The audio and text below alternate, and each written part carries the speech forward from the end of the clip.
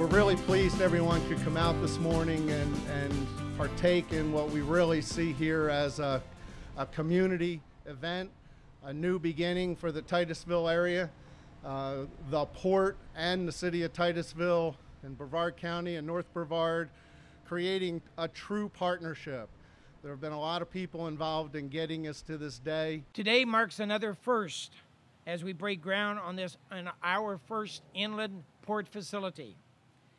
It is exciting for me and for all of us to be part of our growing cargo operation, especially in this North Brevard area where rebirth is greatly needed.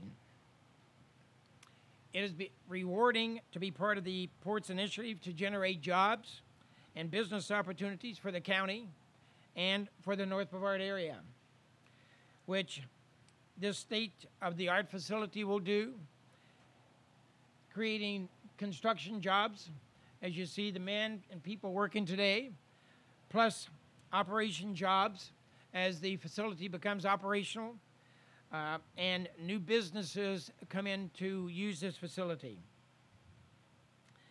This is not a building like any other in Brevard County.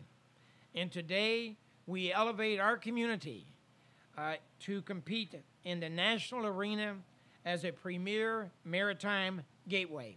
Titusville's Logistics Center is going to be a strong force in the economic development for North Brevard. I've been in Brevard County since '79, and I was on the North Brevard Development Commission from '82. I can't tell you the number of times somebody would come to town and say, do you have warehousing? Do you have spec buildings? Do you have offices? And the answer was, no, we don't. And those people would go to other communities and relocate, which really hurt our economic base. But now that is not true. We have a state-of-the-art warehouse. When we ask, do we have available warehousing, we can say, yes, we have some of the best in the nation. What we need to be aware of is the jobs that this is doing to our county, and especially North Brevard. North Brevard's probably been hurt worse than anybody with the close of the space shuttle and all that in space.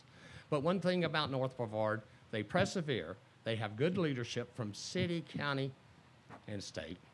As long as we as state will fund our ports, you'll see economic development come.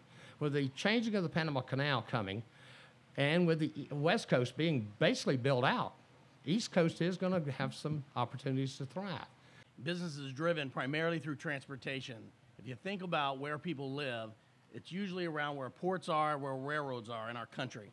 So as this port begins to grow, it will grow the community, and it will grow jobs, and it will grow the infrastructure that is here. This is really a new era. Speaking on behalf of the entire Titusville City Council, the city staff, and 44,000 residents of the city of Titusville, we are profoundly pleased that Flagler Global Logistics and Port Canaveral have chosen Titusville as their next place to do business. We welcome you, we are glad you're here, and we look forward to a long and prosperous relationship. So I don't know about you, but I'm ready to put some shovels in the ground. Ron?